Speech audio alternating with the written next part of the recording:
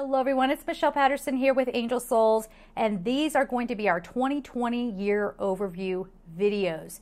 These are extremely important because we are coming into an era that some people are coining the golden era, you know, a quest towards the golden consciousness, all of those things. So we're going to see a lot of density blowing out of our lives, out of our world, and it might throw you off a little bit. So I wanted to do these videos so that you could be prepared and you could have your energy set so that, you know, as things start to unfold, you can go with the flow, you can observe without investing, and you'll be okay. All right? These are not scary times. This is not a threat. These are not videos to be like, danger, danger, danger, watch out. No, no, no, no. It's not about that. It's about being in your awareness. So through these videos, it's my hope and my intention that this gives you some bit of good information, something that will help you per sign. And that's just to divvy up the audience. That way I can focus in on different energetic groups. And, you know, make sure you're watching for your sun, your moon, your rising. You might want to watch for your Venus sign, you know, whatever works for you. But hopefully the information that comes through is exactly what you need to hear throughout the year to help you remain centered and be able to roll with whatever's coming. Right? So if you would like to get a personal reading with me, you can just go to my website at angelsouls444.com. I will leave information in the description box below on courses. I may be putting out some courses having to do with getting prepared for 2020 and lots of other things. There's a huge library of stuff there, so go check that out. And of course, if you would like to support me on Patreon, I'll leave all that information down below as well.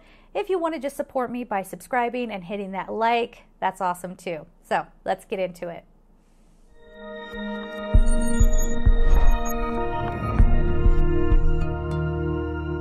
Hi there, Virgo. We are going to be looking at what is happening for you for 2020. But first, please make sure that you go and watch my video on 2020 and understand that that is kind of the basis of these readings. Also, we're not going to be talking a whole lot about surface level things. This is more about your higher consciousness, opening up into that soul self and contributing your light to a collective light. All right?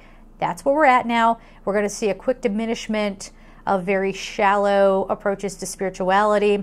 We're going to see a sharp decline in fortune-telling kinds of readings and the like. So be very careful. Just be mindful, okay? Not that those are bad, and I think that people will still do them, if for nothing else, for nostalgia's sake, right? Like if I go to, it's almost Halloween, so when I'm recording this. So when I go to a Halloween party and someone has someone there doing a card reading, I mean, I get kind of dazzled. I think it's awesome, and you know, but I'm also not going to walk out of there going, oh, my life is now planned out by that reading, right? Because I know I have free will, right? All right, so let's get into it here. We have Saint Sinner, so you're feeling very conflicted this year, feeling like you're doing well, and then it seems like you get some reflection from the universe that you're not doing well. But remember, everybody else around you, they're also trying to awaken, and they're trying to open up, and a lot of stuff that needs to still be cleansed is going to be coming up to the surface. So if you're being around people like that, or you feel like you're being like that, it's a part of the process. We just want to try to be as good to each other as we can be. Mythic reality. All that glitters is not gold, right?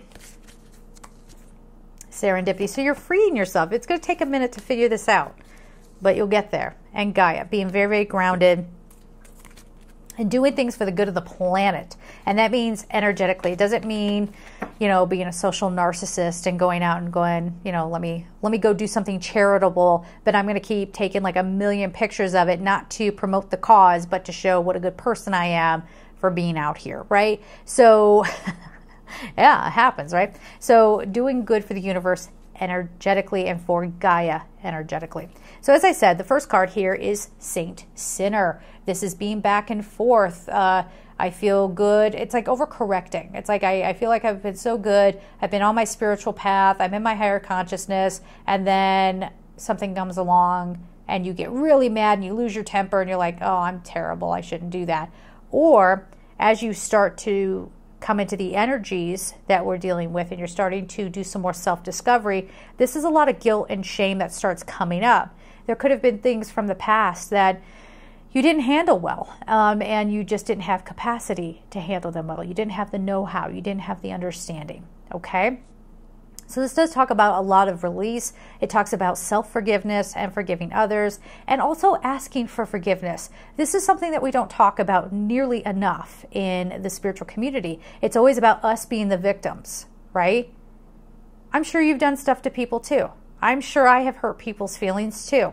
Right? It's time to make amends. It's time to go out there and admit our part in things, yes, and say, I'm sorry. If the person will not accept it, I've had that happen where, I had a falling out with some people, and once we all kind of cooled down, I was like, I could have communicated a little bit better. Yeah, that did kind of come off. I didn't say what I meant. I was acting as if they were in my head. And I reached out to them and I said, I'm sorry, and I'm sorry for not communicating. And I'm really sorry that this exploded the way that it did. And the people gave me the cold shoulder. This was a couple that I was friends with and getting to know. And, they were acquaintances, I guess, and we were working on a friendship. I guess that's more appropriate. And then something happened and I felt disrespected. And instead of communicating properly, I just kind of, came out and was like, so I apologized for my part in that. And they gave me the cold shoulder. And I was like, okay, that's interesting. All right, nothing from you? Okay. So if we are going to ask for forgiveness on something, it has to be done with the expectation that we're not going to get anything back, all right? Whether that's an acceptance of that apology or an apology because they're not, they kind of went off the rails a little bit too, so they could have apologized as well, but they didn't, and there you go, and all you can do is your part, right? So the saint sinner says, say that one several times fast. The saint sinner says that you can only do as much as you can do. And if you try to make amends and someone won't accept it, or if somebody is just insisting on still siphoning energy from being a victim, disconnect from that. You know what I mean? There's only so much you can do. Don't hang on. So the mythic reality, some of you out there, you're starting to realize that you've constructed your life around this image of what you think you should be, and now you're deciding all this effort, I'm not ready for that castle in the sky, or that castle in the sky, the closer I get, starts to look a little bit like a spooky dungeon kind of place. Like it's not a castle in the sky anymore. It looks really run down, like it's about to crumble into the sea. Everything is not cracked up to what it's supposed to be, right? And if you notice in this card, yes, I say this to people in personal readings too, but there's a rainbow there, and yes, that can signify blessings, but look at this card. It's a little sepia toned. It's a little dulled down. The colors are a little browned out, okay? And so it's like your ego is telling you to go this way, this way, this way, this way. And this year is when you go, why am I doing this? I hate this. Why am I going in this direction? This is a terrible idea. And you course correct. Okay. Now, for some of you, could that be difficult? Yes. For others, is it kind of like, I'm just going to take this curve and go, oh, look at that. Now I feel so much better, right? Some of you, it just depends on who you are about how well you are going to handle it. But for most of you watching this, it looks like it's going to go pretty well because we have serendipity. When you finally realize and unlock yourself from expectations, from pushing on yourself to finish something, to accomplish something, because the world says you are bad if you don't finish it or accomplish it. When you release yourself from that, now you have all this energy that can flow to you. And here's where the serendipity starts coming in. And now you have fresh ideas. You have fresh new ways to approach your life. But I should say, across the board, everything that you do should be in the highest good of everyone involved. The self-centeredness, the me, we're coming out of that. And again, we're not going to do a hard turn overnight, but you're going to start seeing some really negative feedback from the universe, not as a punishment, but as a very stark realization that when I put this out into the universe, this is what comes back.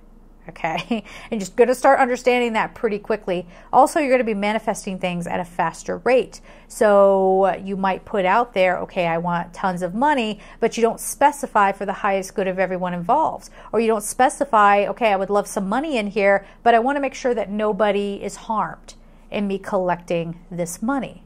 Okay, so this would mean no one has to die for you to get an inheritance. That's terrible. You know, when people are like, yeah, I got an inheritance, I didn't know him. still a human being that just went through a major transition and had a life story. So let's not, okay? Whether you knew them and had emotional connection to them or not, that's not how you want to manifest things, right? Or someone says, okay, I want love, I want that particular person, and you're going to be my love. And that's all there is to it. I feel people doing that on me. Except I recognize it. You better watch it, because I will put the shields up, and I don't intentionally reflect back to everybody, but I have some mirrors around me. If they reflect, so be it. You know what I mean? You're the one that put it out there. So, you know, trying to get someone to come near you that doesn't want to be your love partner, you know, things like that. So be very, very careful and mindful what you do with some of these ideas that are coming through for you this year. And again, if you're in your heart space, if you're in your higher consciousness, if you're connected to your soul, these things will be automatic. You'll know exactly how to do it. You know what I mean? All right. So then we have Gaia, doing things to help raise the vibration of the planet. Yes. And again, you know, before the approach was always, let's get into activism. That's still important. Well, let's call it advocacy, because activism has a bit of a sting to it. It's kind of shouting. It's kind of pushing on people. And that has a certain energy about it. So, yes, let's get out there and save the animals. Yes, let's, you know, go do all that stuff. But you have to do your contribution on the energetic level, as we've been saying. Okay, so we're stepping up our game. Yes. All right, so let's see what we can do here for a color card for you.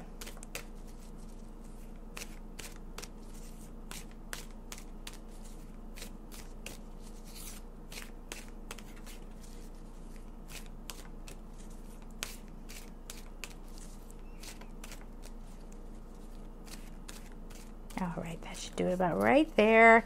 And we have for you, Aqua, experience peace and calm. Another sign got this. The number is 33. So again, throughout the year, if you can work on being in a place of peace and flowing and creating from that space, as opposed from the intellect, from the ego.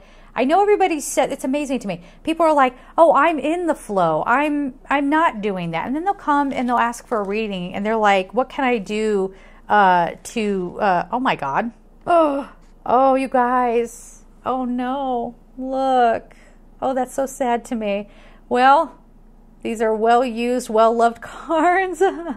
Oh my goodness, I saw it sticking out. I was like, what in the world? Anyway, sorry. So that people will come and get a reading with me, and then they're desperate for love, or they're desperate for one particular person, or, you know, and they're just putting this desperate energy out there. Now, if you're really going to be in the flow, you're going to be creating from a much more peaceful place that's good for everybody. You're not going to be like throwing a tantrum if you don't get what you want. You know what I mean? Like, it's that kind of thing. All right. So the more calm you can be, the more heart-centered you can be, the more you do things out of joy, the better. All right, guys. So we're going to leave it there. I'm sending you so much love, and take care.